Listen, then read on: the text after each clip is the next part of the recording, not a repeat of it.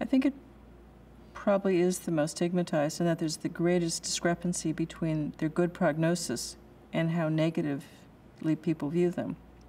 And I think, again, it's because mostly we first meet them when they're hospitalized and they're absolute worst. It would be like if somebody had a recurrence of cancer, would the oncologist take it personally? But we take everything personally, and the negative view really comes, I think, a lot from clinicians. I think that's not so true at a place like McLean, but McLean's relatively rare in that it has probably at least 40 clinicians who can do a good job clinically with these patients, which is probably not true of any other facility that I know of.